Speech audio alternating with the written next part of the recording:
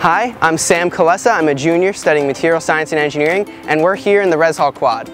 Around me are all the freshman residence halls, and each of these halls has their own unique features, and one thing that separates them is the style.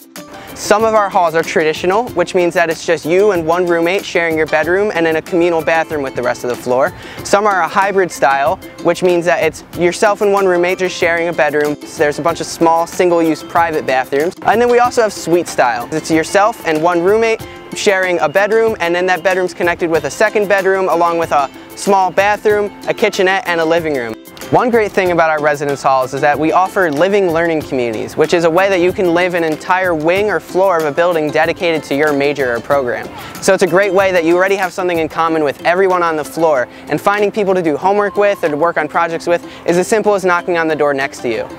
My freshman year, I lived in Race Hall. I've also gotten to live in Millennium Hall and Kelly Hall as an RA, a resident assistant. What's really great is I've gotten to experience the best of each residence hall.